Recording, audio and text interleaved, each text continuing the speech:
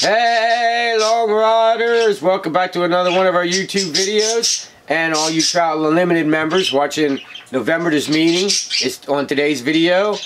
We're going to meet with the fish commissioners for the November's Trout Unlimited meeting, the RB winter chapter of Trout Unlimited. And there's a lot of good news, a lot of stuff. You ain't going to want to miss this video. So let's get right to the meeting right now.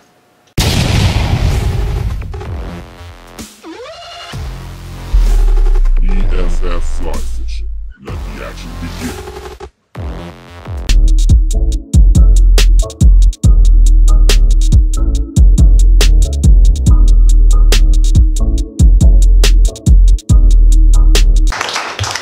And not contentious. That's the way we like it. Hey, one thing quick. Trout in the classroom.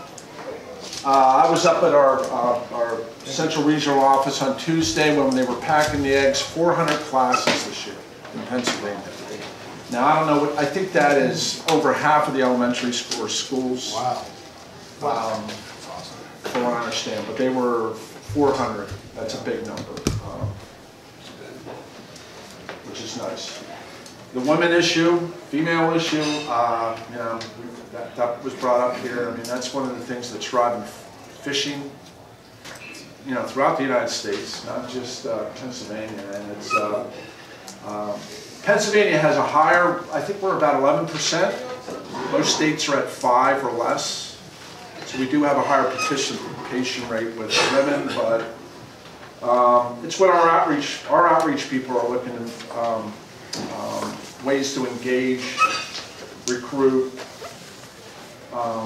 women into our, you know, into angling. So that's something. It's a challenge. It's a challenge for us. It's a challenge for hunting. Same goes for them too. But we have a terrific outreach coordinator, Amity Daniel, who is just the last 2 years. Taking a proactive approach with this and setting up little groups throughout the Commonwealth, and now these groups are starting to web out into different areas, whether it's with veterans or with women's groups or, you know, all kind of stuff, activities throughout the state, and it's really nice to see that come to fruition. And it takes a lot of work, and she's really the one, the driving force behind it. But that's just in regards to getting women into our group here, the boys group. Kents Creek went through. You guys,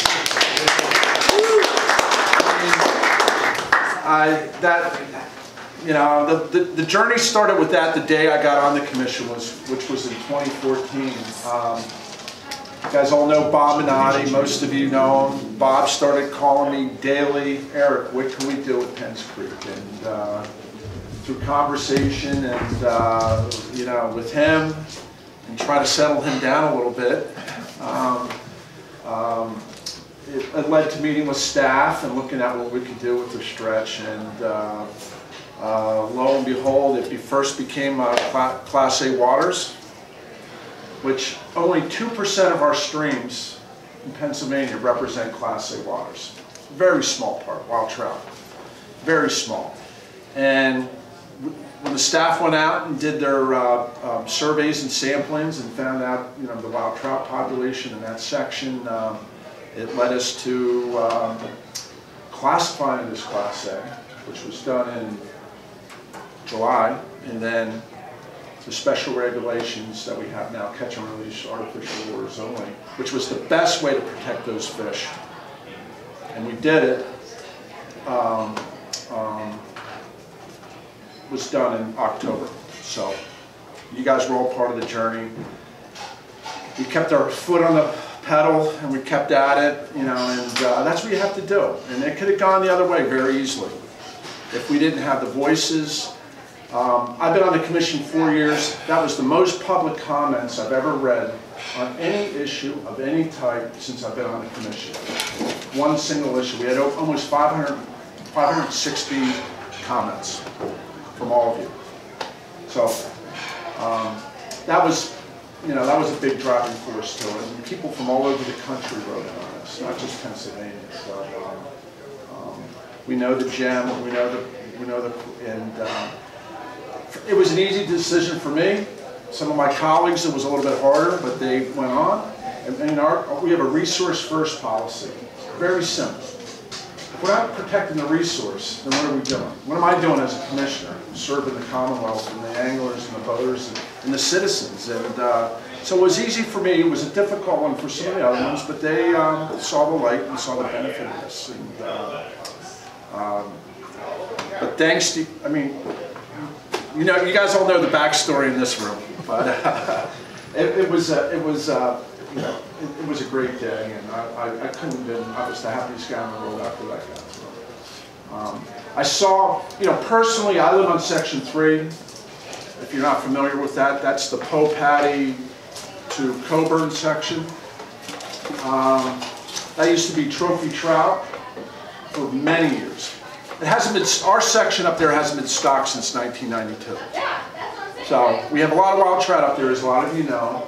But it was trophy trout. They were able to keep 2 fish 14 inches or bigger from regulation to Labor Day. Well, what was happening, everybody was killing the big fish. First of all, I knew I wasn't catching them. And second of all, you would see them on the banks. You know, guys would got them and, you know, right there, and where the bones you'd see there, you know. We never caught those nice 14, 15, 16, 17 fish. They since changed that, as you all know, to, about 3 years ago to the miscellaneous slot limit, where it's 7 to 12. Well, what's transpired since then, I know that personally through my little, you know, fishing there all the time. In our surveys, we're catching and seeing bigger fish. But these nice sized fish are the ones that are spawning. They're propagating. We have a great habitat up there. It's working. And so let's hope we're going to do the same down in Section 5. We're going to monitor it. We're going to check it out like they do all the other Section 4 and Section 3. And you know, this is going to be 3.8 miles longer, I think, the stretch now with all this regulated water, but it's a good thing. We don't make regulations for the anglers. We make regulations to protect the resource. It's not the other way around. And people, you know, obviously, anglers and people get, you know, messed up with their thinking. And again, it was simple for me. It was, I had a lot of clarity with this, not just because I'm a Penns Creek guy and live here, but it had to do for this special stream that we all know. We don't have a lot of this in Pennsylvania. So, good stuff. We'll see how it goes. January 1, it's in effect. So, and we will be stocking the lower stretch with these fish that we were going to.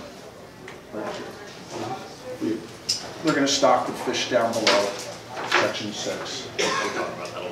Yeah, I just want to give you guys a little,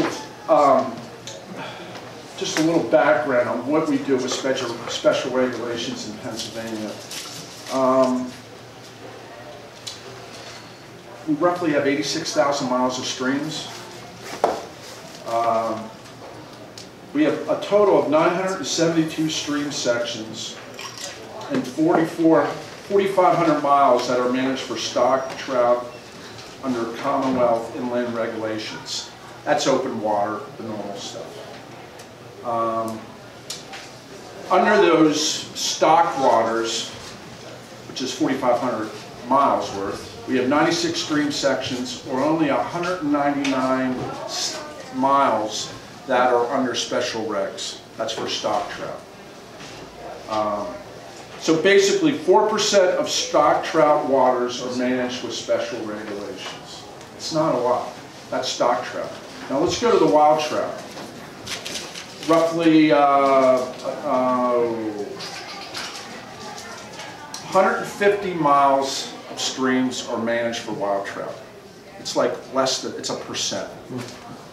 So now we have another section here of 3.8 miles to add to that. It's not a lot. So when people say there's wild trout protected everywhere, they're not. I just wanted to highlight those numbers for you. There's only 49 wild trout stream sections that are protected in Pennsylvania right now, and it's 150 miles of streams. It's not a lot. So when people are, when they're saying that these waters, there's a lot of protected water with special regs. There really is. There's not a lot for stock trout, and there's not a lot for wild trout. So, speaking of wild trout, Spruce Creek, right? We bought Pennsylvania Fish and Boat Commission with the Game Commission, tied in with the the Western Conservancy? Yeah. Western Pennsylvania Conservancy out of Pittsburgh. We purchased Indian caverns, if you guys are familiar with that. Are you familiar with that? So the Game Commission is going to, they wanted the cave, they're going to shut it off. It's already closed up for the bats. And we're going to take over that stretch of water there for fishing. And that's good fishing. To get open water in Spruce Creek, it's going to be, yeah, and we're actually, and I think it's even moving forward. It's really going quick in this process. I don't know all the specifics, but there's property owners that are going to give up leases for us to let anglers come through that area. I don't know how it's all going to, work out at the end, but it's a great stretch of water. Where's it located, Eric? I know where Spruce Creek is, but what's the town? It's right below Spruce Creek. There's a town there, right? Spruce Creek? PA Furnace. Pennsylvania Furnace. I think there's a town of Spruce Creek, though. Isn't there? There is a town. County is this in Huntington? It might be Huntington. It's Huntington, it's up by Alexandria. I don't know. I used to go there as a kid. Indian caverns. See, I don't know. Went on field trips. Between Ag Progress Days and Spruce Creek, correct? Yes. Yes. It's right along that road, whatever that road's called. 45. Yeah. So there's going to be another wild trout fishing opportunity. Evidently, there's a lot of fish there now. I don't know when it's going to open up for the public, but it's something we're working this jointly with the Game Commission, and I guess they're going to have trails up there to hike around some property. Is this the one where that runs along Route 22, Huntington County, when they were enlarging Route 22, they blasted and discovered the cave? That cave's been there forever. It's been there forever. It was like they had a store there where you could buy, artifacts and, yeah. I graduated from high school there in 1968, so. Yeah, it's the same place. Someone owned it. I guess it was privately held for years or forever. Alexandria. Yeah, I just brought that up. I thought that was, could be an interesting venture, and we haven't decided how we're going to do it. I think it's going to be obviously a special reg, and maybe you could buy like a day there, pay like a rod fee to go there, because there's a lot of fish there. So, I don't know, we'll see. But that's in our area too. That's real close to a little junior. Yeah, it's not that far.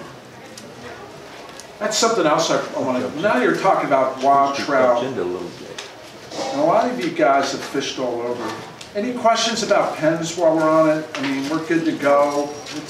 You're going to do signage along that section? Yeah, and by the way, can I have all your signs that you guys have? Catch and release appreciated. I want to post them all over my property. Sure. We have some already. Figure out how to modify that sign. Jake, you're going to be posting that area, right? Yeah. So I'll put this out there. Posters. If some people are kind of willing to, they drop some posters off to some people or whatever, that could be hugely beneficial. I was hoping we could, and this is something I could talk to you about, maybe getting a big sign like we have on the higher section, something similar to that as well. Oh yeah, so I'm not slapping 1,000 posters on 1,000 different trees, all just to watch them get torn down in 2 weeks. Sorry, it's a frustration as a WCO. I go to my access and just rip those signs. Well, we'll have to get some up initially. Yeah, well, we'll get some up initially. But a big sign would be nice, like on the catch and release stretch. I have a large post order in. I'll double check it to make sure I don't need anything else. But yeah, I think crowd sorts that a little bit. If not, We should get a stack. with a lot of staples. Because you can pass So, them out to everybody. My neighbor will do it. Charlie will put them up for us. That's a good idea with the big sign too. I would say, are you gonna move the big sign down? Street? Yeah, it's above my pay grade. I will make a recommendation, but We'll put another one down there, double. Yeah. yeah. People don't read signs anyway, so it's, you know that. No, and I'll put this out there. In reality, it's probably going to be a lot of citations and a lot of people learning the hard way the first year or two. I know that I'm talking to people here that respect the rules, play the right way, but it's the people who don't want it that are going to still be in there doing what they want to do. I'm going to run into that. I'm going to need eyes and ears on the stream. For those of you that don't know, my normal coverage area is 4 counties. I'm also looking like I'm covering half of Center County due to another officer being out on an injury this upcoming year. So I'm going to need eyes and ears on that stream. So it's going to be a thing. So nothing's new. Nothing's new. But we'll have you there, don't worry. I'll be there. Yeah, go ahead. Is there any way, I mean, I'm new to this, but I keep my ears open. Is there any way that you could go with a PR campaign with the campers that have rented lots behind Union County Sportsmen's Association? That's a different section. It's a different Yeah, section. that's section 6. So that's out of this section. Out of this section, Yeah, we don't, however. they're below it. However, they're not happy. Yeah. Well, yeah, there's a certain You know, person that got everything all stirred up. Put it this way, I mean, we dealt with this, I deal with it on Pine Creek. I could, I deal with it on the section, I live on section 3. I mean, what happens is after time, things work its way out. Pine Creek, we changed the regulations, it's a delayed harvest, catch and release now on the stretch. It used to be delayed harvest, now it's just catch and release. And, for years, it gets better every year. And I think even our officers get less calls for that up there. I mean, he does, I know he does. Part of it's education. I mean, I'm sure Jacob here will be educating people, talking to them on streams. Not citing them, but telling them, guys, this is catch and release. And, I mean, because these guys don't cite as many speakers as they should, but that's just the way they'll be professional out there and tell them that. But we saw that on Pine Creek and a lot of our special regs. It just takes time. Yeah, I'm sorry, Rod. What's the official boundary line for the end of the stretch? Yeah, they have a line. What's that road called? Jolly's Road. No, it's above it. Meddy Meddy Lane. I don't know the exact. They have a GPS coordinate. They have a So it will GPS. actually be based on Meddy, the end of the Meddy Lane, or No, it's a Meddy. Meddy will be there? Yeah, and like they did above on the catch and release stretch.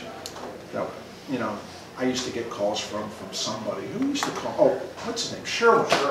Eric, the line's off. I'm like, I don't know. They use GPS. I mean, come on. Sherwin's yeah, so they'll GPS it. I don't know if they'll mark it.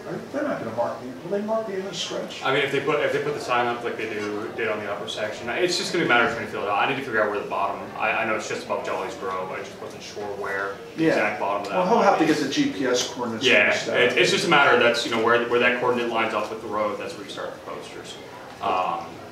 And as I said, it's going to be a learning experience. And like I said, I said citations. That's going to be for our egregious violators. Understand that a lot of it's going to end up being education, but there are going to be people there that are going to have their limits. Catch and release, artificial lures only. Yep. So it's like the section. Does anybody fish the section on Middleburg, the late harvest section there that was recently changed to Keystone? Yeah, have you guys fished that? It's killer. Nobody fishes that. I don't know why. It's killer. Nobody fishes it. Needless to say, that has been delayed harvest for years. In there. I still get people taking fish out of that section. I mean, it has been that way since I've been I know on a kid that goes down there. So. Yeah, big fish. I So. see that. That's in Middle Creek, the upper section of Middle Creek. It's a good stretch. It's a Keystone Select water. We're actually looking to extend it a little bit because the habitat's so good there. Where are you looking to go upstream or down? I talked to Jason. They may extend it a little bit. It's not that long. I'll talk to Jason about it. It's the delayed harvest stretch up there. Yeah. We have 16 Keystone Select waters, and that was selected as one of them. Again, they're habitat driven. The water quality, the width, the structure. If you guys want to go play with some big stockies, you know, it's a good place. So. I don't know, guys. I don't have much anything else. What, Chris? Go ahead. You guys have a policy on the artificial damming of the stream. Is You that mean different? like private, so when you say artificial damming, do you mean just like Joe Blow putting the dam out in the stream, or do you mean like a big corporation? No, Joe Blow. All right, so anytime you have a complete inclusion of the stream, basically a dam all the way across. Now understand that, you know, when you have 6-year-old kids building, you know, their Indian dam across the stream, kind of turn a blind eye, or you knock a hole in it and say, hey guys, please don't do that again. But if you have somebody that's seriously trying to include a stream, you know, it's a substantial blockage. That is a violation at a minimum. A lot of times it ends up as a warning situation. Other times it ends up at a minimum of a $250 citation. And it's all on a case by case. And a lot of that comes down to the cooperation of the individual that we're dealing with. So you're not allowed to do it. Right. Right. So That gets, I guess They that. do it every summer. And, you know, if somebody's We just kick building it out a and they house put it back in. there to build it up, to sort of dam it up, I mean, is that considered a dam? I would think so. it depends on how much of the flow is blocked. Dams are usually pretty apparent. We look for, basically, as it's written, it interferes with the migration, the passage of fish. So we're talking dams up to the surface. Now somebody put rocks, this high, the water's freely flowing over top. It's not really causing a flow issue, not really an issue. But I mean, I've seen some streams, that they've had 7 stone dams in a row, and that stream basically becomes a series of ponds for a while. And it is all on a case by case. I don't want to say one way or the other. There's a lot of other stuff gets involved with it. There are some weird old DEP regulations out there, or permits that 30 years ago, and stuff that's all been 30, 50 years ago, it's been grandfathered through. It's like this has no business being on a stream in 2018, but it's here because it's always been here. So that's always something to be aware of.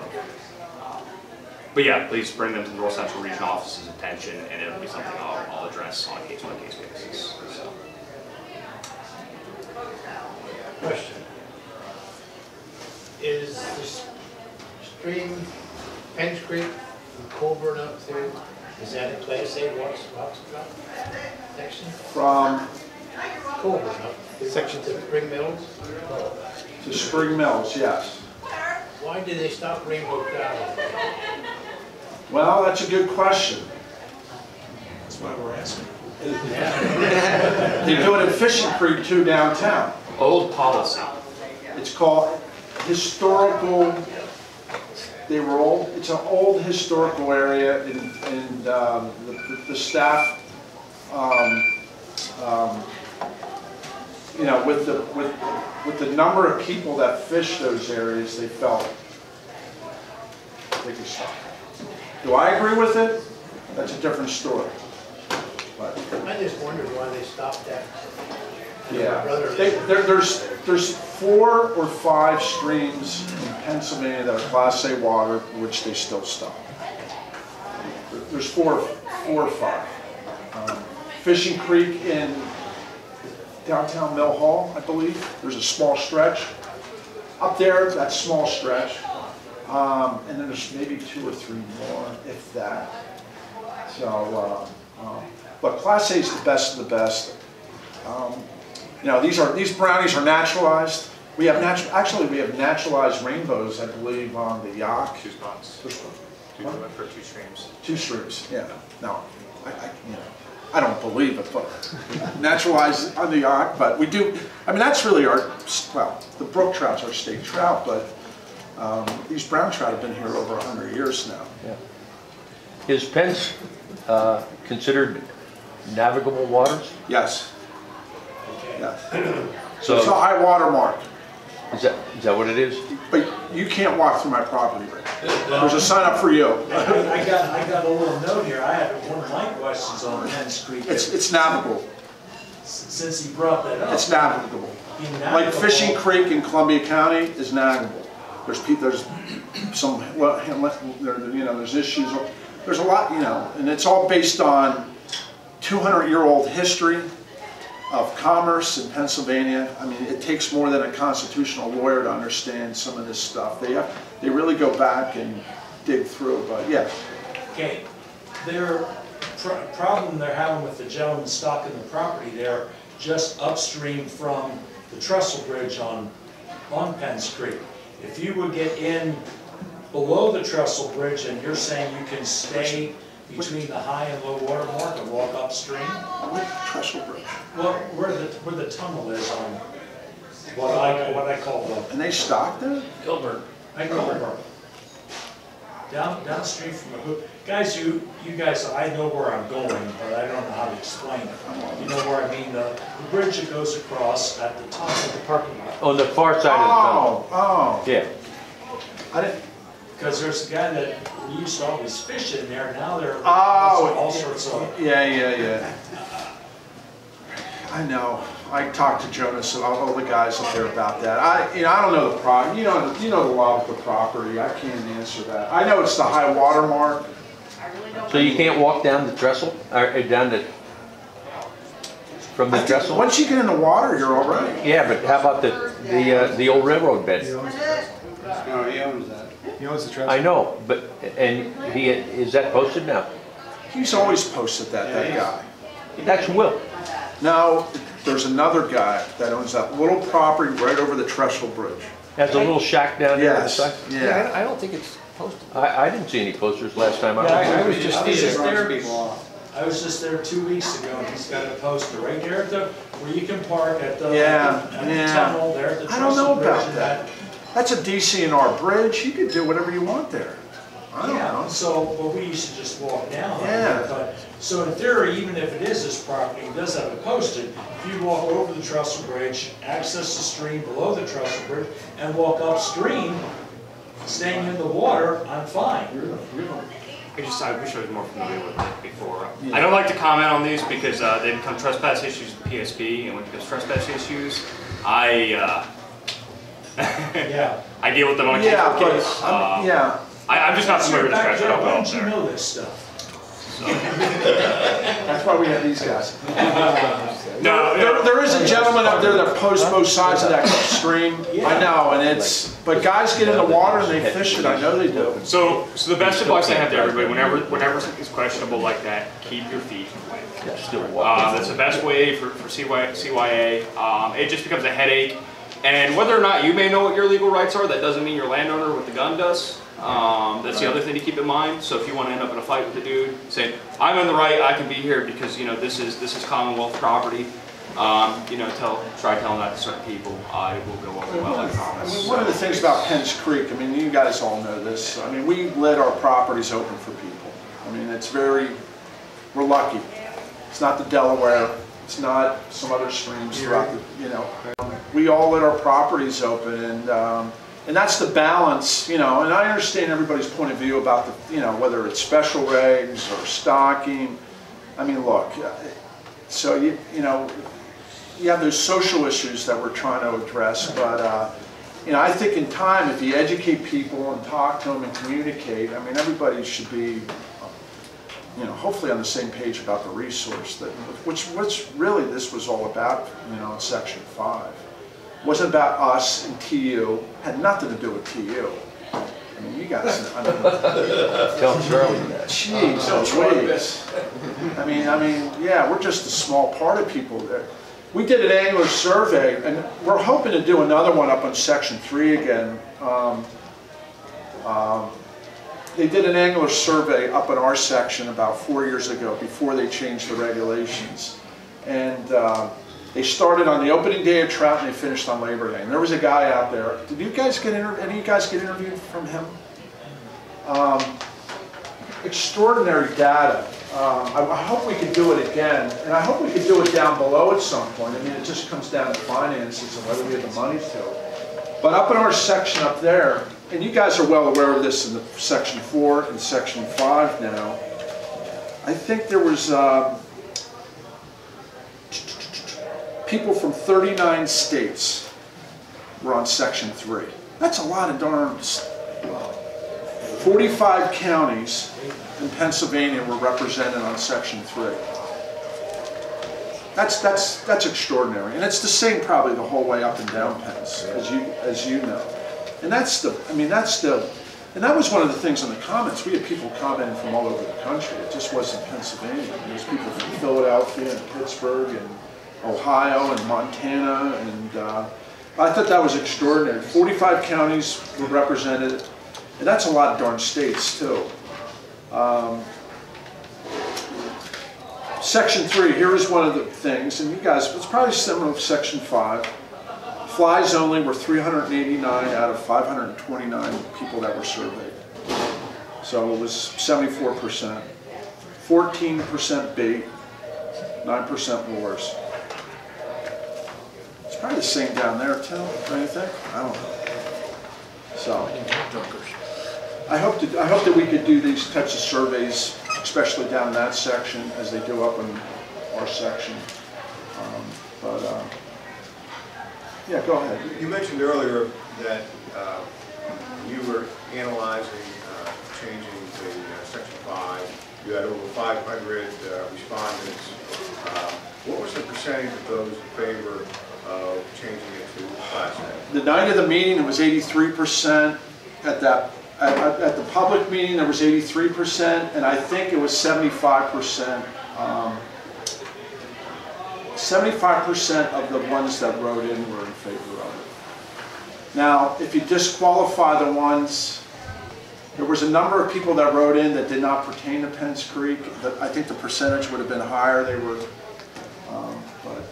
and the staff went through great, I mean, they go through great extents to qualify everything and collect all this data. I mean, they do a great job on it. They spend a lot of time on this.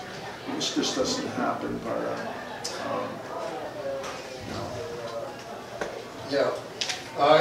and you guys were part of it. Rick, Bob, Jerry, you guys were all down there at some point. I mean, that makes a difference. Yeah. Before Mid-Atlantic Fly Fishermen went out of business or closed up, and I can't remember what year it was, but they published an article in there about Penns Creek, and this was from the bridge at Glen Iron to Penns Cave. And for a 2-week period, and they just talked about the green drake. They came out and estimated that in that section, brought in $50,000 per stream mile for that into the economy from outside of the local area. And if you stop at, I don't know how many miles that is, but everything above Spring Mills and that, there's very little private or public fishing up there, so it's from Spring Mills all the way down through that and down to the Glen Iron Bridge. That really impacted that study. So you subtract the miles from Spring Mills up to the cave, and then just for one fly and for a 2-week period, that's unbelievable. And what people don't realize in this area is we're going to get a lot more people coming into the area that's now going to start fishing here. And I think this last year in 5 national magazines, I've read articles on Penns Creek, and 3 of them just dealt with the green drake alone. Yeah, I mean, you guys know the story. Section 3, the fishing, the biomass has gotten better since they changed the regulations. And again, that's why they put the slot limit in there. 7 to 12 inch, 2 fish 7 to 12 inches. But over the last 4 years, they come back, we survey it, we're seeing better, bigger fish, more 15. I caught 2 20-inch fish there. I never caught 20-inch fish there in my life. No. kind of They bait? weren't there before. The same one. It was the same Let's one. see, it was a Rapala, but so that probably should have been catch and release. That'll be the next endeavor. I mean, the only way to protect, to see if we're going to see an increase in the biomass, you've got to control it somehow without the harvest or the type of lure, and I know there's studies out there. You could, and that guy referenced them at the board meeting on bait versus flies, and that was a very controlled environment. My question to the doctor who did that study would have been, I want to see you catch that fish more than one time with bait and see if it survives. Catch it 3 times. Can you catch that fish 3 times? But, they only did the study of catching the fish once, and then they record those numbers. But it's all good. It worked out well. So. Eric, you keep hearing about gill lice problem and stuff like that. Is that at the last public meeting I went to, people said it's not a problem, other people said it is. Yeah, it's a concern. We're concerned about it. There's roughly 65 commercial fisheries in Pennsylvania that grow fish for Pennsylvania. They ship them to Maryland, they ship them to Ohio, ship them wherever, restaurants, streams. And last year, there was this gill lice. I mean, it's happened a couple times right now where we identify gill lice in wild trout streams. We target it to co-ops or somebody putting fish in. They euthanize all the fish, they clean up the raceways, and then they're back in business again. But it's a concern. These commercial fisheries are under the Department of Agriculture. So, so they're not under us from a regulation or management standpoint. So, but yeah, it's a concern. Our executive director last year, when he found out that these commercial entities might have gill lice, he put out he put a moratorium on people unless the hatchery was certified by a veterinarian that it didn't have gill lice, you could not sell them to, the Mifflinburg Legion to put them in Buffalo Creek.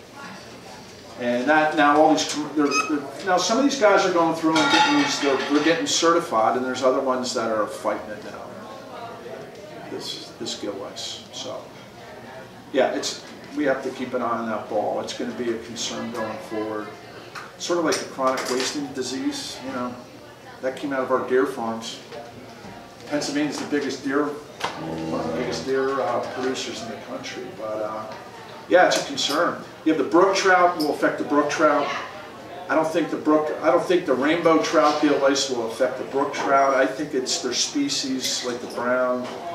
So I don't know what our solution is going to be to it, but some of these commercial businesses are really they're getting together. And I mean, my thing is, how can you stock a stream with infected fish that are going to kill wild brook trout? I mean, how can you do that knowingly? Now, they're going to say the gill lice are always in. I don't know what they're going to say, but it's going to be interesting. I hope we could. I mean, certainly I think there's a solution to it, but there is a concern for it too. I do so. Yes, sir. A year ago, we talked about the Fish Commission being broke. Where do we stand today? Good, excellent question. We are still living within our means. Our budget's about $55 million. We have a lot of vacancies. Our WCOs were down probably 30, and we have, all our departments are down. That all will end this year when all these bills we had into play are just going to go right out the door, and we have to start all over. When I became president in July, and I don't know if you read it, I got commitments from the Senate and the House leadership, and they wrote, it's in writing, that they would help us secure funding next year, 2019. Are they going to follow through with that? I mean, starting January 1st, we're back to square one on our efforts to get funding. So it's an excellent question. I'll tell you, it's going to be a haul again. Senate passed it twice for us, funding. I mean, they get it. You get it into the House, and you know, that's a whole other world, that House of Representatives. I mean, Representative Keller's well aware of it. He's probably going to help champion it from the House standpoint. But what I've learned from that process is I could talk to all the representatives in the world, but unless you talk to the big kingpin, that bill's not going through. I mean, what about John's replacement? John's replacement started yesterday. And yeah, John, as you know, John Orway retired. Hopefully we could get him in for a meeting. I should try to get him as a guest speaker. He lives up in Lamar. Give him a break. He's, you know, John, he'll talk. He was just at the Bucknell. He did a great job there at that Bucknell River Symposium. But yeah, the new executive director started Tuesday, Tim Schaefer. He had worked under John as his legislative liaison for the last 8 or 9 years. About 11 months ago, he got the DEP snagged him. He was an undersecretary, some kind of underwater water area. Tim's well schooled. He's an attorney. He's got a master's in water, some type of some type of water degree. He hit the road running. He hit the ground running on Tuesday. So I think he's going to be good. You know, the legislative part's always the same, and we're going to be pushing it again. And I think we're going to run into the same deal. What happened last time is we pushed these guys, and our executive director and the board backed them. I mean, to get a license increase, and these guys just would not budge. And then that's when everything blew up. And I hope it doesn't happen again. But one more question. Is the Susquehanna River impaired? Is our bass coming back? Where's that stand? John was champion. Yeah, the counts have been great. As a matter of fact, I just talked to some of the biologists who were out these last couple of months sampling. They do a lot of the sampling in the fall. We relaxed the rules. Is it for next year? Should be. 2019. It's not closed anymore. We lifted the ban on fishing in May. Remember we had that month for 10 years? Can't target bass. You weren't even allowed. You weren't allowed to take them. You weren't even allowed to fish for them, right? So couldn't take them out of the water. Yeah. So go ahead. So, and this is kind of one of those, I'll just get to the practical from the WCO standpoint, because I cover from the fire dam below down to the county lines. The official rule was catch and immediate release, cannot target bass. The issues that you ran into, everybody loves to do this. The other issue that we were running into, bass are, they're a predator fish, walleye are a predator fish, there's lots of other fish that share that same sort of biosphere in terms of what they're feeding on. So we were running into issues with, I'm not fishing for bass, I'm fishing for walleye. Okay. So it becomes more of a possession issue. So my understanding of the new rule is it's going from catch and immediate release to basically catch and release, which just gives a little bit more leeway with handling the fish. And then the season is not closed. I mean, you could catch bass now in May where you weren't permitted to. I mean, legally you weren't permitted to do that. But it was so hard to enforce anyway. Yeah, there was a 5-week period. Yeah. May to the first week of June, as you know. And that went on for 10 years. Executive Director Orway instilled that when the river was impaired. Based on what our biologists are telling us, the numbers are back up there. This is going to be a tough year. I'll tell you what, I just talked, not maybe for the bass, but the trout. We're talking about Penns Creek. I was talking with one of our biologists in fisheries, and with this high water now in Penns, the spawn may be affected. So, negatively. Because, I mean, you guys know. I mean, I've never seen it like this. Jerry, have you seen it like this? So hopefully there's a window in the next couple weeks where the water's levels off a little bit, which could happen. But he said this may affect the spawn. But in regards to the river, yeah, there's still a lot of issues with that. And no one has answers for them. You know, you have these 4 water columns that have different dynamics in them and different pollutants. And so it's still, yeah. Now you got DEP involved with that. DEP, I mean, that's a big player in this, so. I think the Chesapeake Bay, I mean, that commission's really, you know, they're really on top of that. There's a number of those Chesapeake Bay agencies, but we are too, to a certain degree. I don't know if that answered you or not, but it's still, look, it's still volatile in my eyes. It could go the other way. John was the spearhead on a lot of it. John's going to be missed. I mean, look, John, he said it the way it was. You know, and as you all know, he knew it, and he did more for Pennsylvania than fishing in PA that I can. You know, he's up there with Ralph Auber, probably more. But he, you know, he's going to be missed. Tim will be good though. I'm looking forward to working with him. Different approach. John was a scientist, so no one could buffalo him. That was the nice thing about it. You know, people could, you know, he knew the science, he knew the biology, and I love that in fact. He, you know, people could throw him a slider, and he would pick it up right away. But, I mean, he was one of the best. We were lucky to have him. And I feel fortunate just to work with him. I learned so much from him. Yeah, right. Oh, I thought you were.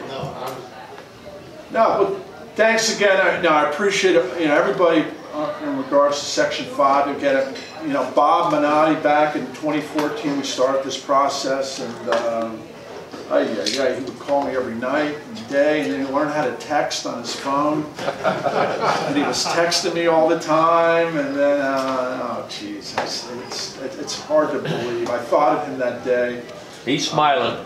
He is smiling. After that day was over, I got upstairs and I just sat there and I said, Bob, you gotta love this. I really, but there's more people. All the people, when we dedicated that bench, everybody down there was involved. You know, the Johnson family was calling me, you know, from Dave Johnson. I guess is Junior his son? That's his son. So there was a lot of interest with people. I learned a lot about Penns Creek from people like Dave Johnson Jr. He talked about his dad, Fred Johnson. Did you know Fred? Yeah. He was a big, yeah. So there was many, way before me. I mean, I happened to be at the right place at the right time, thank God. And you guys too, because this was one shot we had at this. I see that with things, if you don't keep the pressure on and you don't get the, I mean, we all have good intentions, but with a little bit of force and a little bit of togetherness, you can get things done.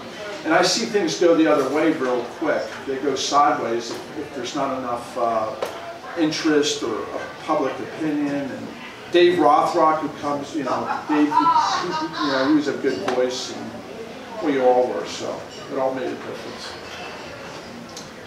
So that's it. We need money. We're still going to be pushing for money. We got a new executive director. There's all kind of stuff coming up. And will Union County Sportsmen still stock Penns Creek? Will they? Yeah. Charlotte. Not up there. Not there, I hope. Not up there. Jolly's Grove and below. Ralph Moyer is now is he the guy now, Yeah. Ralphie? Yeah. Ralph knows the deal. Yeah. I don't think there's going to be any of the issues that some people kind of look up. I think it's going to work itself out. And I talked to people downstream. They were happy we're putting fish down there. Now, Yeah. Some are, some aren't, but. So here's where I'm at, because I'm the guy that's with the stocking truck every time. I'm going to be feeling that section out. So if you guys are out, you see me out there, let me know what you like, let me know what you don't like. Understand that it's always a balance for me when it comes to the stockings. As much as I'd like to stop every 50 feet and put a bucket of trout in, time-wise and balancing all the other things I have to do, it's a balance. It's a big balancing act. It's going to take some time. There's going to be some heartache, but we'll get that section adjusted. I'm thinking it's going to be a really good thing. It's a nice stretch of water. It has fish there, but now it's going to have a lot of fish. It's going to be more public access, but hopefully people are going to utilize that. And that deters some of the possible issues we may have upstream with people wanting to continue to use the resource as it was, not as it is, in terms of regulations. So, cross my fingers. Flip the tables on both you guys. What would you like to see from the chapter? How can we help you guys? My apologies. For me, it's eyes and ears. Okay. When you guys have see violations on the stream, like I said, I'm covering 4 counties, and that's my normal day to day. And that's the summary stuff all the way up to the criminal stuff I get into. It gets involved at times. If you guys see somebody, somebody poaching fish, and understand that, when the 14-year-old kid is up there and they've got a couple of fish, whatever, sometimes it's better to say, hey guys, you need to put those back, and if you see them 4 or 5 times, different story, but, you got an adult, they're standing under the sign and they've got a creel and a half full of trout, it's very, very different. Get a license plate. Don't get in a fight over a couple fish. I know you guys are passionate about it. Do not get in a fight over a couple fish, though. It's never worth it. Be willing to come to court. It's going to be 15 minutes to an hour of your time, usually 15 minutes to half an hour. Be willing to come to court. Send me pictures. Get me pictures of the license plate and go, yep, that was the guy. He had 7 fish. And if you're willing to testify, give me a picture or 2 of who he was. I had some great preseason trout cases down on like Little Shamokin and stuff. I had a really active community down there because people were tired of people being in their preseason. And in the kids sections, we have adults in those kids sections. I mean, I have a poster on every other tree down there when the season's in. So I just, eyes and ears. I can't be everywhere at once. Call the North Central Region office. My cell phone I know is rolling around with a few people here. Don't call me for every little thing, but if it's a violation, I have this thing on me, as you just heard, 99% of the time. How many deputies do you have? None. He needs deputies. Thank you for watching over that little milking section. If you need any, if you know any, he needs deputies. It's getting better. It's getting better. It's a tough. We need deputies. I have one guy who's coming on. He's a medic for Life Flight. He's extremely good. He's out with every one of my stockings. He gets it. He fishes trout, he fishes bass. He likes doing the boating enforcement, the public safety that comes with that. He's out with me all the time. He's going to be awesome.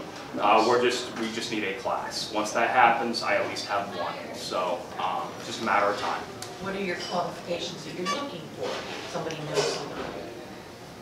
We'll pass some information on later. So it's there's a whole slew of things that take me a couple minutes to go through all of it. There's some firearms qualifications, background checks, and a lot of stuff that has to go on for deputy candidacy. Because you can't just hand everybody. And we had a few up here for a long time with you guys. Yeah. Gary and Terry. No, who was our other deputy up there? Terry Barstow. Hart? Terry. Yeah, Barstow. Yeah. And again, I guess we have to release money for these guys so they can have a class. So that's one of the challenges. But no, it's education. We'll be, I think this is all going to work out. I mean, heck, people still poach white deer. The fly stretch. How many years have they been doing that? Oh yeah. If you could get someone up there, you're going to get the golden ring. So this has been my frustration in the last year. Certain streams, I've had very good luck at catching people in preseason. White deer, for whatever reason, every time I get there, they're already gone. Please, if you see people poaching in white deer, give me a license plate. I am so That's a week. They're usually there Monday, Tuesdays, or Wednesdays. It's Monday through Friday. Every time that they're there, except for the time I am. I know. Just hit and miss. It's tough, guys. It's tough. Just the fly stretch or the whole stream? The whole stream. The whole stream. How about the fly stretch this past year? What did you hear about? Fly stretch has been good. When I check people up there, they often don't even know I'm checking them. I get to them, I'll see them fly fishing, I see their license displayed, I don't see any fish on their person. This is all through binoculars. I walk out of the woods because I don't want to interrupt good fishing. So most of the time when people are there, they don't even know I am. But I have not had issues up there this last year. And I do check. Were they catching pretty much good? From the people I've talked to, yeah, Whitedeer's been very, very good people this year. As a matter of fact, the whole season's been good. It seemed to everybody. We got on the lower stretch, we got a lucky truck from Sunsdale, further down south. They had some monster fish on that truck. They were looking to unload. We had a bit of an issue with one of our hatcheries, so we got a whole bunch of fish we weren't supposed to have. It was a good day. So I was doubling down on certain spots. That creek was good for quite a while. So anything else, guys? Yeah. Yeah, I do have one. No Lake Erie questions. Yeah, this was about here. Oh, no. Yeah. I can't help you. No, I know. I understand we lost some more water out there to, for the right of way to fish now. We lost? That's what I understand. Yeah, we keep leasing properties up there. It's like, it's extraordinary. Lost, I don't know about that, Rick.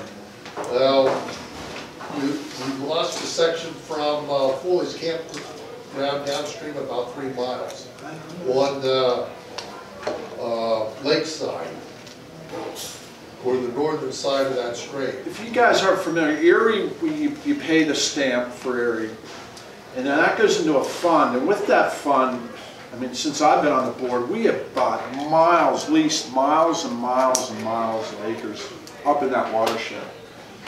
And then with that money, we partner with a lot of the different groups up there, the Sons, and